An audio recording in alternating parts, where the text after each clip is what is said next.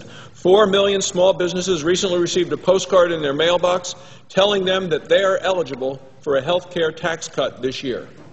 He went on to say it's worth perhaps tens of thousands of dollars to each of these companies.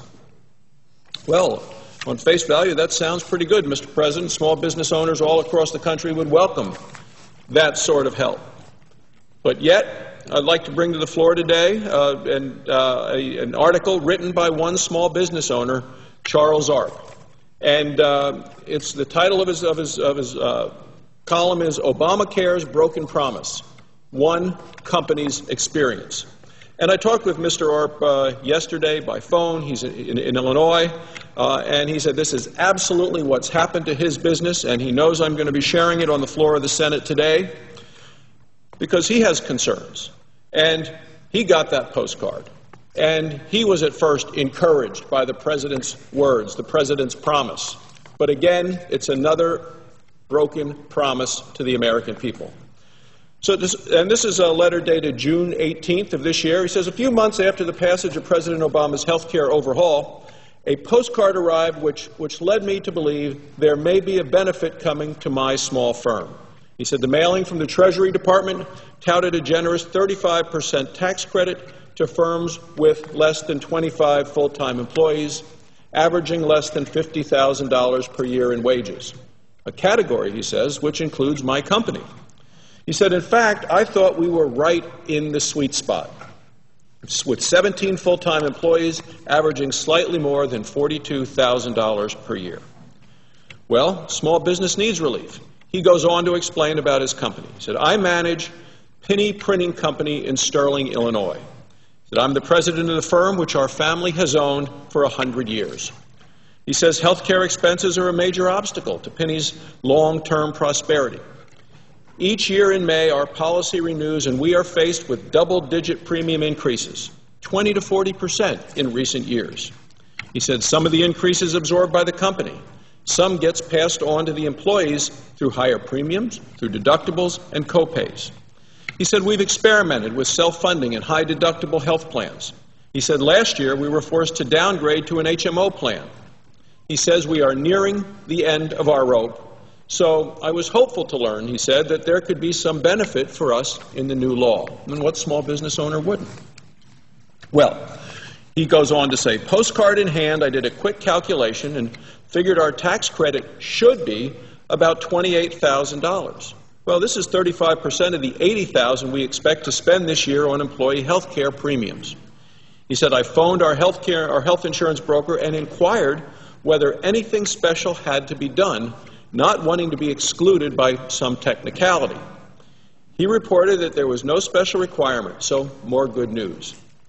Aha, the next section, barrier to tax credit. He said there was a problem. A few weeks later, I received an email with a link to the National Federation of Independent Businesses online calculator. And this is a calculator designed, he said, to help firms determine their qualifications for the tax credit. I plugged in our numbers and pressed update to yield a calculation, he says, of zero, zip, nada.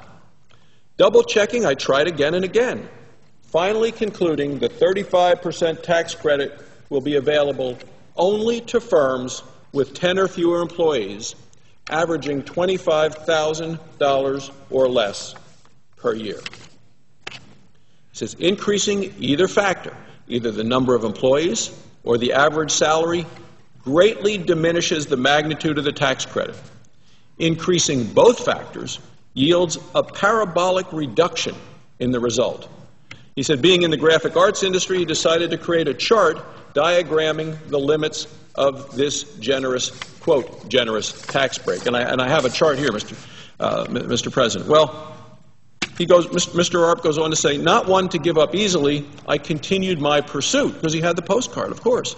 Well, he said, surely there had to be some benefit in this for me after years and years of paying the toll for big government programs and receiving nothing. The vague language on the postcard instructed readers to learn more at www.irs.gov. He said, there it said to exclude owners. those having a stake of 5% or more from all the input values. He said, well, I eagerly entered the new numbers, subtracting myself, my annual premium, he said, and my salary. Well, this brought our hard count down to 16 employees, dropped the average salary to $40,000. He said, I entered the numbers, and the calculator displayed the same result, another big goose egg. He goes on.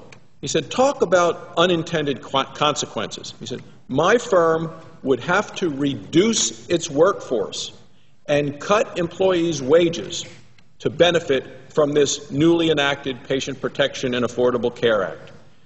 Is this what the objective should be? I would never consider taking such an action. Most of the employees have worked at Pinney for 20 years or more. He said, it got me to thinking, though, maybe we could divide Pinney Printing Company into two smaller firms. He said, while I'm no expert at gaming the government, like some people, it certainly is a possibility many will consider. He said, I feel foolish now after getting my hopes up for a government solution to our problem. He said, our firm is running out of affordable options. He said, it is my belief that health insurance should be decoupled from employment and bought by individuals and families in the same way automobile insurance is purchased. It is my fear that Obamacare is a step, he says, in the wrong direction, and matters will get worse, not better, for Pinney Printing Company and others like us. So there you have it, Mr. President.